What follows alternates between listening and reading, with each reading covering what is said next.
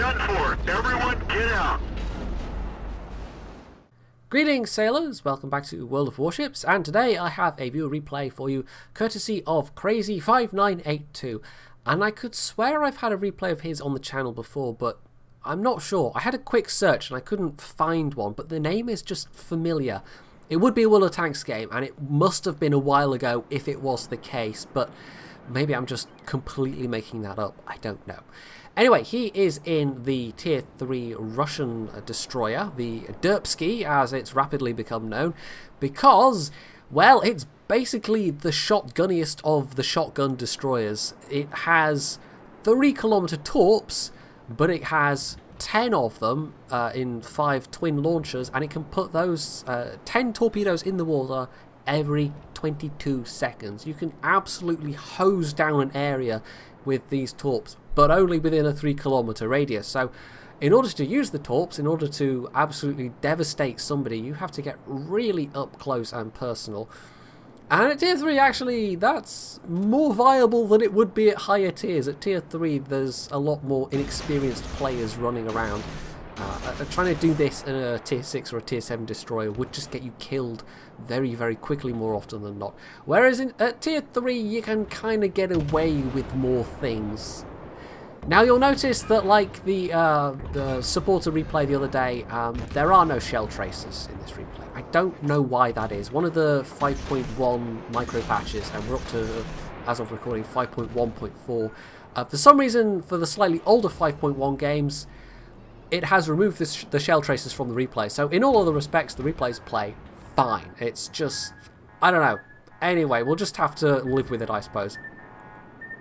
So he's had a first blood and a devastating strike on that Clemson, and he's actually about to get another torp hit on the enemy Derzki that was trying to cap this B area. Now the guy actually seems to be flooding, and although Crazy isn't going to get the kill, he is going to at least get a little bit more damage out of this. The guns, I have to say, on this aren't totally terrible, but the low-tier Russian and Soviet destroyers are all pretty crippled by turret turn time. They are really bad. As bad, if not worse, than the the Japanese destroyers. So, to use the guns, you have to commit to sailing in a straight line, and that's often not a great idea in a destroyer. So, it makes the early tiers a bit awkward, I have to say. And in fact, the high point of the early tiers in terms of torpedo range is actually the Tier 4, which has, I can't even remember now, is it 5-kilometer torps? I mean, it's still pretty close range, but not totally terrible. It's kind of, that puts it in a similar position to the American destroyers. But then you get to the Tier 5 to Tier 7, and they have 4-kilometer torps, so actually lose range. So you go back to being a shotgun destroyer again. And in fact, they're not even really about being shotgun destroyers. I mean, the torpedoes are kind of last ditch at those kind of tiers. More often than not, they are about doing damage with the guns. Whereas this, well, you can do things like this. This is a pair of ships in very close proximity. The other Derzki on his team takes care of the Karlsruhe, and he's about to really, really lay some hurt into that Kawachi. Yes, he just wrecked that guy. That was, what, 40,000 damage all in one go? Just about. That was, yeah, devastating. Each of these torpedoes can do a maximum of, it's about 6,200 damage. So multiple hits racks up very quickly. The individual torps don't do that much, but if somebody's up close enough to spray the torpedoes at you, yeah, you're not just going to get hit by one unless you're very, very lucky. Now he tries to ninja a kill with his guns on that low health battleship, but doesn't get it, unfortunately. There's also a Wyoming and a Tenryu that are rather healthier to his east, but, well, for some reason, I mean, he opens up fire here, and he's probably spotted anyway. The detection range on the Russian and Soviet destroyers isn't great. But he concentrates his attention on the Tenryu, and the Tenryu is a very dangerous target. And I think Crazy must have known exactly what he was getting into at this point, because the Tenryu knows he's here. And the Tenryu is a very nice little ship. It's the Tier 3, I want to say. Yeah, the Tier 3 Japanese cruiser. It's got pretty fast firing guns. I mean, it's a light cruiser, so no armour to speak of, but it's relatively fast. It's got reasonably okay torpedoes. All in all, it's a fairly nice all-rounder. So what Crazy is doing right now, when they're both having full knowledge that the other will be there, is just very, very risky indeed, but it's kind of equally risky for this Tenryu. Now the Tenryu's put torps out, unsurprisingly, and this is going to be tight, this is going to be tight. He's also opened fire at Crazy, and Crazy's just lost a big chunk of health. And there's more incoming shots. Oh, critical engine damage, but his torpedoes are out, and there's 2 hits. And that was a pretty hefty hit. And there we go, finishes him off with another 3. So, that was another devastating strike. Now, unfortunately, Crazy is not burning. However, his engine's down and his cooldown, his repairs on cooldown, so he has to wait a little while before he can get moving again.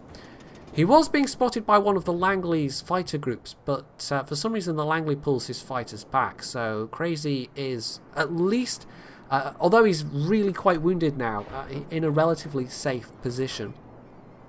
The Wyoming to the south and that Ishizushi to the north are both well within range to shoot him. But well, the Wyoming is dealing with other things right now. You know, I think Crazy maybe thought about going after the Wyoming, but there's so many allies down there that it would have been a waste of time. And the Ishizushi to the north has obviously been playing really rather very passively. So, I mean, as long as Crazy isn't spotted, he's probably got a decent chance of at least not getting killed by this guy. Although, having said that, his chances of getting up close to do damage himself are probably quite minimal because there's enemy planes going overhead. One of those Langleys has been spotted already, and possibly the other one's still there. Now, it looks like they just spawned in and didn't even bother hitting the W key. And it did look at various points like they were trying to deliberately keep Crazy lit up with their planes. But they weren't doing it on a very consistent basis, so I'm not sure if it was deliberate or not, or if it was just unintentional. But either way, I mean, there's enough air groups at the moment in the air that he really does have to worry about being spotted. And there we go. And this Ishizushi does look like he's got turrets pointed in his direction. And there we go, shots out, as we can see from the flashes, but none of them hit, clearly. You don't even see the splashes in the water with this particular replay derp. I don't know, it's a bit weird. Everybody has invisible shells for some reason. So he's managed to get away. I mean, that guy's going to be now reloading his guns. Crazy can get behind the island and at least have a bit of cover and have time to either shoot these Langleys or get into torpedo range. And I'm not quite sure why he chose to not use his guns. I mean, he does put a few shots out here against the Ishizushi, but when he could have equally turned his guns on the Langleys and set them on fire, prevented them getting more planes in the air, I don't know. It probably would have been a better use of his firepower at this particular juncture of the battle. Because they've basically won now. It's the Ishizushi, there's, what is it, a cruiser left around somewhere, Kolberg, there we go, and these 2 Langleys. So it just remains for him to you know, gobble up these hit points. He's by far the closest person to these carriers. So his chances of taking these carriers' hit points, and carriers in this game, in contrast to artillery and wall tanks, actually have a relatively large amount of health. So it's, oh, look at that, look at that, look at that. Oh, another high caliber, another devastating strike, and a high caliber.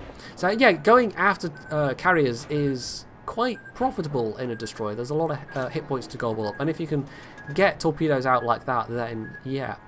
Now he actually took a hit from that Langley. The Langley, I think it depends on the hull configuration. Maybe it doesn't.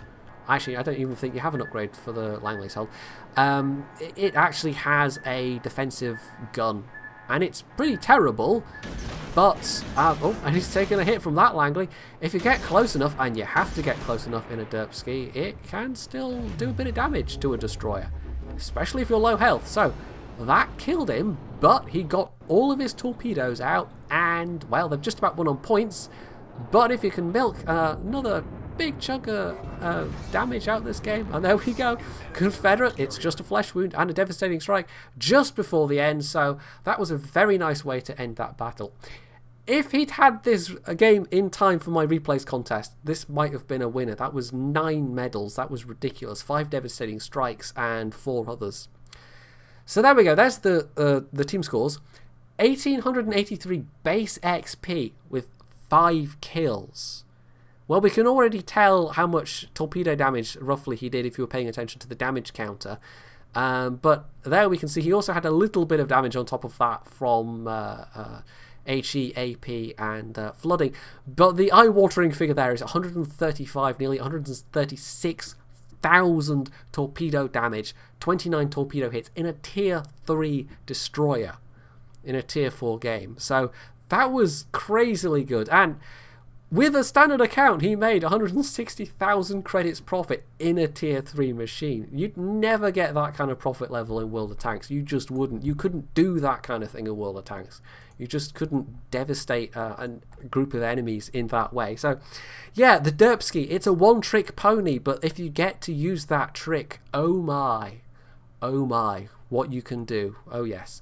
So, if you've enjoyed this action-packed, torpedo-filled replay, you can hit the like button, you can leave any comments below, you can hit the subscribe button, and as always, stay tuned for more.